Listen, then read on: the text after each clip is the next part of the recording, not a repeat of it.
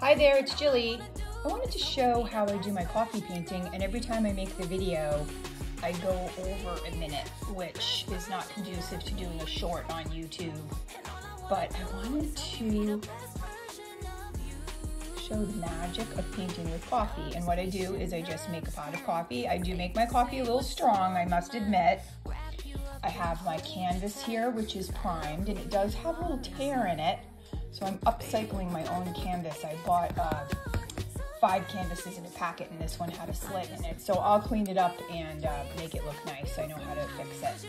But I took some watercolor pencils, drew out a hummingbird and a sunflower, and I'm just starting it with the coffee. And the beautiful thing about coffee that I really want to focus on is when it dries, it just has a beautiful sheen to it.